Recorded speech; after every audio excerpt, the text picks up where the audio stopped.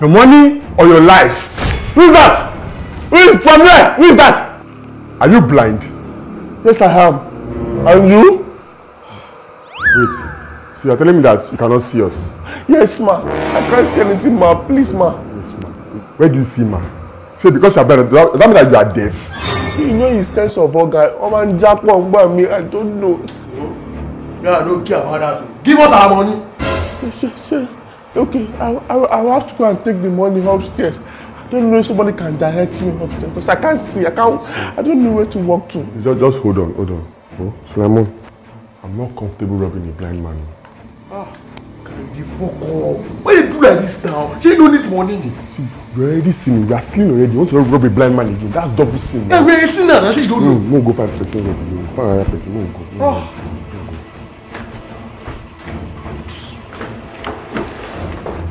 Have you got, sir? Have you got? Have you? What the look to talk? I forget my cap, I beg. I dey come.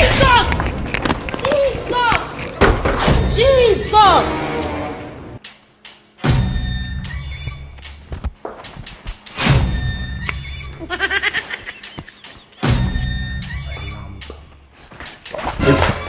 Suleiman!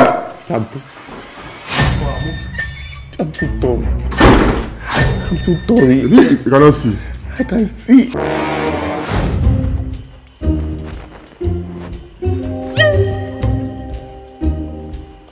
Me, I know that this guy no blind. My mind dey tell me, but I just play along. That money doesn't be upstairs. Go big up. Which money? Okay, the money I was lying about is a lie. That was a lie. She know this house. I don't have anything in this house. You can go and confirm. The only money in my account is 10,000 naira.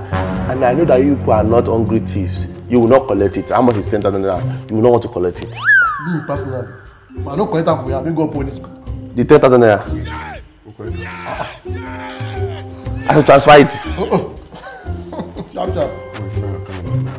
My last 10k, I should transfer my last.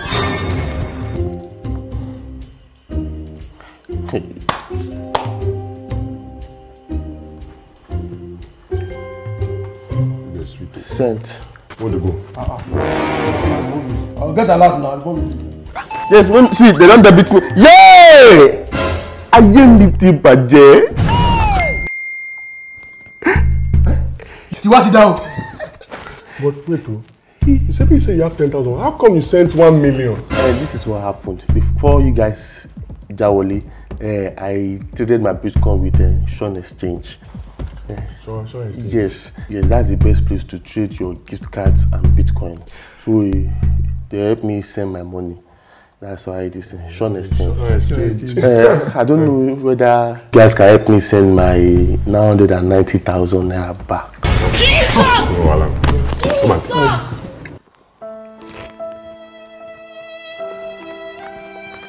Oh, alhamdulillah.